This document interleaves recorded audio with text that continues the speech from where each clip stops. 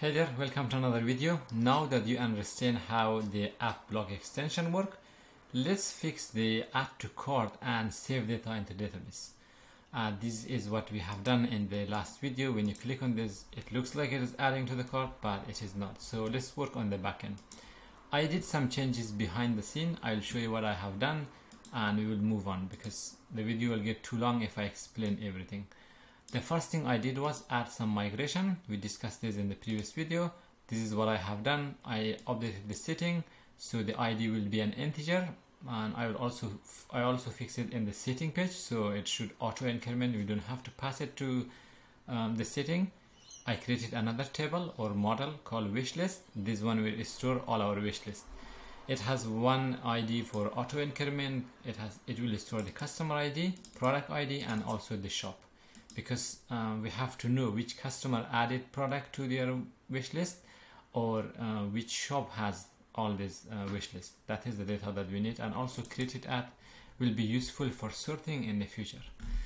So let's move on, and also did the migration. So if I run the npm run Prisma Studio, let's see. So it will run the Prisma Studio. Wishlist is currently empty. I removed all the data. This is the setting, this is the session, and everything is empty for now because we didn't open up anything. Cool. I removed the data because I reset the database. That is how it looks like, empty. Let's start. The other thing I did was in the API wishlist, which we created in the previous videos where we had this API and how we send requests to data. I did some of this. So here's what I have done. In the action, we store the method, and I also wait for the form data. That the form data comes, I will store it as an object. Then I store each of these fields to its own constant. Customer ID, product ID, shop, and shop will be the shop name. Then I'll return a JSON if one of these data are missing, because these are required fields. Yes, you're right, in the database I put them as optional to ignore some of the errors, but I will make them required if they do not enter. So it is just going to return a JSON missing data, so the user knows that there is a missing data. In the post method, because when you save data to the database, you have to do a post request. When the post request comes, I'm going to save them in the database using db wishlist create. These are all Prisma stuff, okay? So db is where we imported the db from Prisma, which is the db server. We discussed this in the previous video, but I will check this again. This is what we have, a Prisma client, and this is what we export like Prisma, but we import it as a db or database. So it is a Prisma client which is interacting with database. Moving on to the next one. In here, and this is what new thing I have added. I stored the response as a JSON to a constant, and then I return CORS. CORS is an error that you might get if the request is coming from elsewhere, like third-party domain. So if you are installing your app on someone's website, the requests are coming from your app. That is like core policy error, which you have to fix in your app. To fix this, I installed a package which is called Remix Utilities. Very important, I think, to fix this in the Remix, but I had to install a package. So let me show you. If I go to the package.json, this is the Remix Utilities. I added this, and the only other configuration I did was in the Remix file. I added these lines. You just have to check the GitHub repo, link below the description, and then you can add the same thing, and it will fix the core policy for you. You don't have to worry about the request coming from another third-party API. Cool, that's all I have done. Now let's test the API and see if this is saving data in the database. I open Postman, and here is a test example. We put our our app URL, which is a Cloudflare tunnel, and then it should go to the /API/wishlist, and for the body we will send some data. Let's say we are not sending the shop for now, and let's run it again. Post request to this API. Let's run the request, and it should give us an error that data is missing. User should know. So these fields are required. Send another one. Yes, it was successful. ID of 9. Why I started from 9? Because I deleted the rest of the data. Again, I'll come back to the browser. Let's refresh the Prisma Studio. This is the data, and this is the data that we have sent. Now let's make it into an actual app. If I come to my front end, this is the wishlist icon. We can access product ID here. We can access the customer ID. We can access the shop name in this page. We send it to our server, save it in the database. Let's see how it works. I'll come to the wishlist, and this is where we add wishlist to the cart. Here's the first thing I add. I also enabled customer account. If your store is a new store, you might not have customer account. To do that, all you have to do is go to the setting, customer account. From here, you will just create, you just enable it like show link in the header. Then I go with the classic customer account. You can go with the new one. That doesn't matter. It just let user create an account, which is I have done. If user is not logged in, their data will not be here. So customer object will not be available if they are not logged in. So in this function, this is what I do. If customer is not logged in, show an alert to log in. So this is how I check. If, and of course this is going to be liquid. We can use if, I can use unless. Unless is same as if, but it is going to check if customer exists or not. Unless customer, we are going to show an alert, and also it should return. Okay, once it does, it should return. It should not go anywhere. So user should log in to be able to access this API. Now let's test this to see if this is showing or not. If this is showing, means we are not logged in. Okay, if this is not showing, means we are logged in, because I am logged in this account. So let's refresh the page and let's check. Okay, I'll just move myself. If I open the script at the bottom, you can see it does not show the code that I have added. This one, it's not even showing this one. What is wrong? This is the customer data, and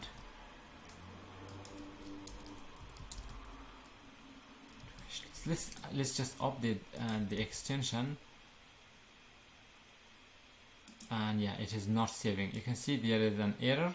Sometimes you get this type of error. All you have to do is just kill your terminal, run the command again. This is the command, and this is the team ID that we have to pass. Run it again, and let's see if we still get any error. When you rerun this again, you have to know that the new URL will be created for your app. So you can find that under the Shopify app.tamil, and this is the URL that you need. If I open it in the new tab, I can copy this, and it should work just fine. Okay, cool. We don't have any error. Let's go back and click again. Yeah, this is working fine. What a name for the domain. Okay, these are random generated by, I don't know, Cloudflare or Shopify, but yeah. Okay, cool. That is the new API. We can store it somewhere, anywhere, like in a variable, but I will leave that on you. Normally you have to put it in environment variable. That is where you should put it.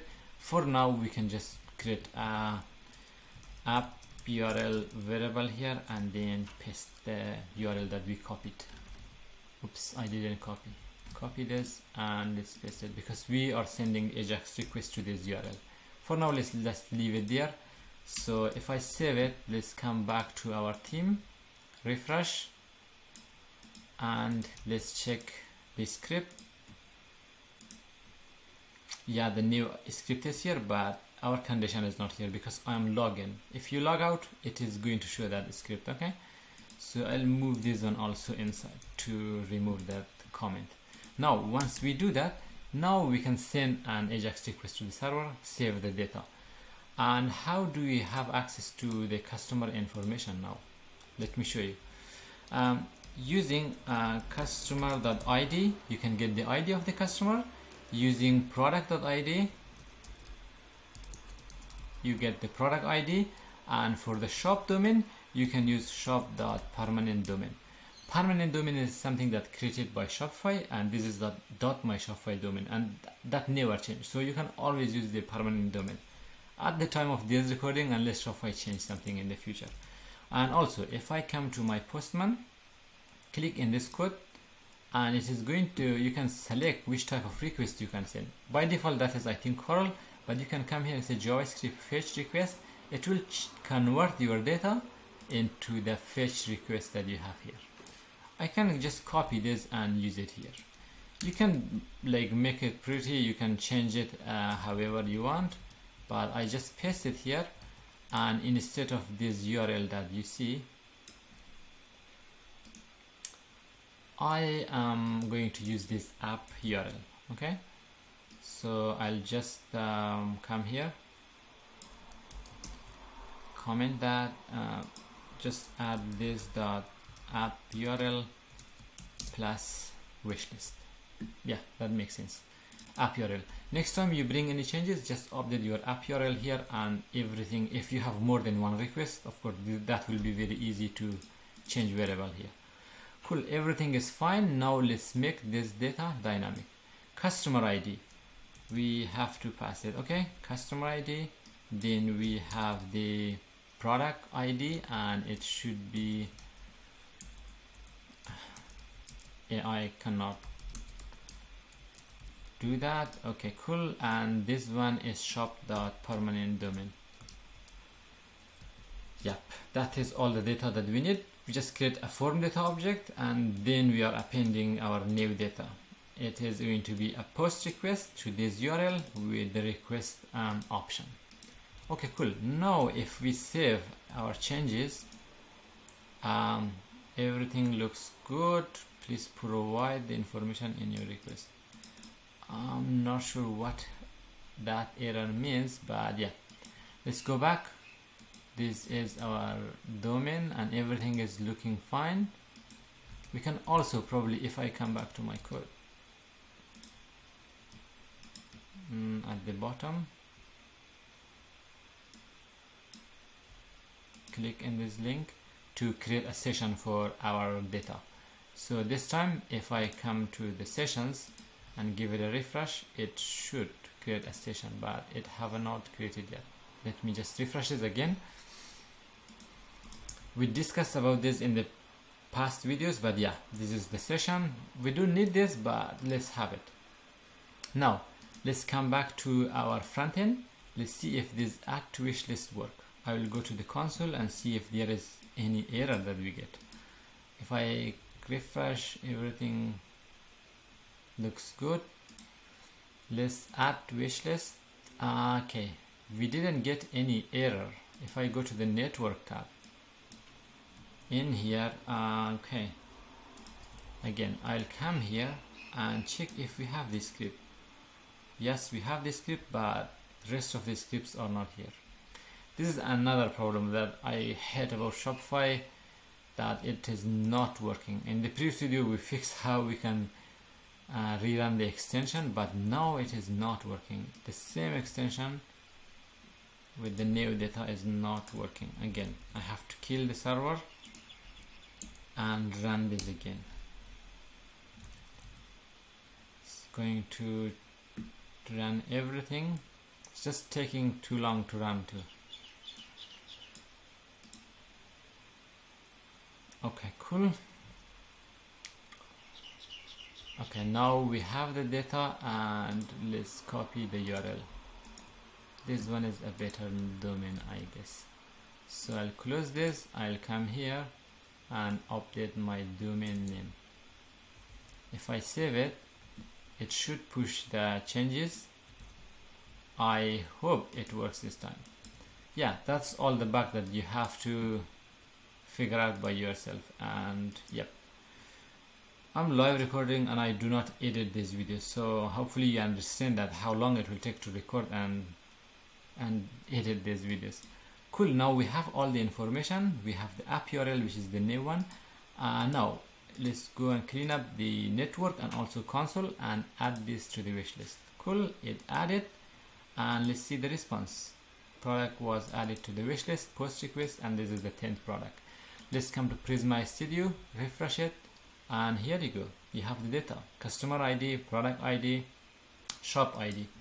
Next thing that you have to do is, I will do this behind the scene, easy, but you can check the source code. I'm not going to take too much of the time. If user refresh here, it should send a request and check if this is already in the wish list. If it is, then this one should be filled, a heart with a field. That is where you change this from false to true. And also I'll move this to the bottom in here. After console doc, we are going to add this line, because it only have to toggle that if the request was successful, something like that. Yeah, that's it. It should do the trick. Yeah, nothing else, but I will do the rest behind the scene. If you have any question, you can ask below the video. I try to explain everything, but yeah, that's how it works. Thank you for watching, and I'll see you in the next video.